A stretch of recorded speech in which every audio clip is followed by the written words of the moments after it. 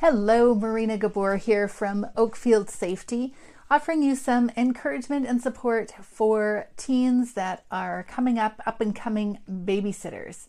We have a quote today from James Baldwin. He says, "Children have never been very good at listening to their elders, but they have never failed to imitate them." Now, as parents, we know this. Our kids imitate us. And as babysitters or up-and-coming babysitters, this is something that we talk about. The fact that the young people that they are watching them, and they're going to imitate them. I remember one babysitting course I was teaching, one in particular, great group of kids. We were having this discussion about integrity.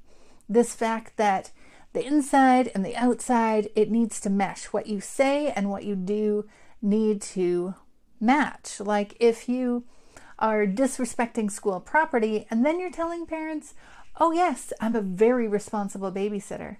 There's like this disconnect. It was a great discussion. It went long and it went deep, and kids were really getting it, that they could have an impact on other young children and make a big difference in their life, and also help the parent out, because who doesn't want somebody positive influencing their kids? Now, being a babysitter is a great way for kids to become more self-aware and develop integrity. And I do say develop. Now, growing teens' brains, they do weird things. There's all these demands thrown at them. How can we encourage them to live with integrity so when they're babysitting, they are setting a good example for those kids? Number one, we can have those kind of conversations at home, just random. They can be off the cuff, at the dinner table, whatever, talking about integrity, and not preachy, but just perhaps examples that you've seen, which is leading to the second thing. As you see your teen, your child acting with integrity, they say they're going to be home at a certain time, and they are home at a certain time. That's acting with integrity. They say they have their homework done. They actually have it done. And we can point out those things and commend them for those acts of integrity. So then they are able to then spot people acting with integrity out and about.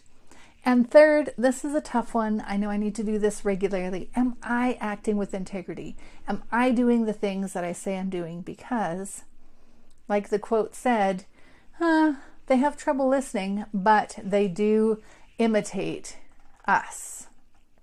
Now, we need to, of course, offer grace.